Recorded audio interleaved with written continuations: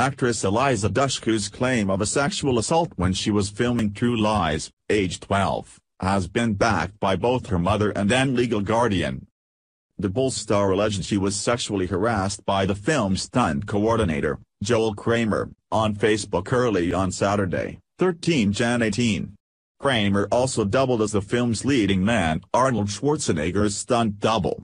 Eliza played the daughter of Arnold and Jamie Lee Curtis in the film and admitted she has struggled with how and when to disclose this, if ever.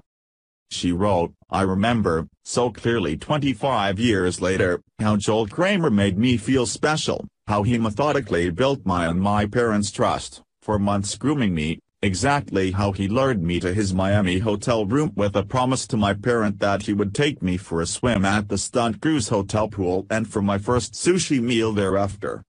I remember vividly how he methodically drew the shades and turned down the lights, how he cranked up the air conditioning to what felt like freezing levels, where exactly he placed me on one of the two hotel room beds, what movie he put on the television, Coneheads, how he disappeared in the bathroom and emerged, naked, bearing nothing but a small hand towel held flimsy at his midsection. I remember what I was wearing, my favorite white denim shorts, thankfully, secured enough for me to keep on. I remember how he laid me down on the bed, wrapped me with his gigantic writhing body, and rubbed all over me.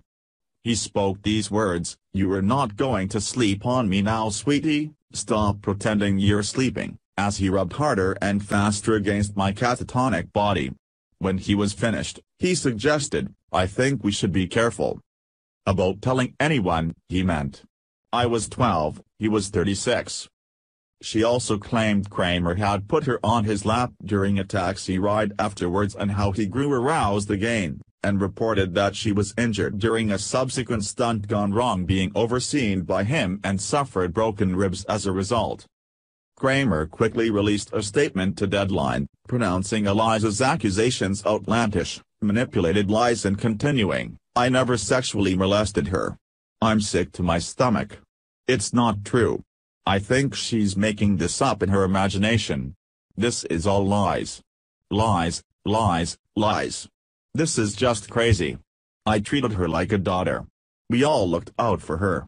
How does a guy like me fight against something like this? I don't know what to do. I guess I'll have to get a lawyer and file a lawsuit against her for defamation and slander." But both Eliza's mother, political science professor Judith Van Rasmussen, and Sue Booth Forbes, who was the actress' legal guardian on the set, have now spoken in support of her assertions. Rasmussen responded to a comment critical of her parenting on Eliza's original post, writing, "I was afraid of Joel Kramer, too. And it was years later that I finally understood fully what really happened. At the time, Eliza was too scared to tell the whole story, and in a way I think she protected me from knowing because she knew how frightened I was of the powerful man on the set."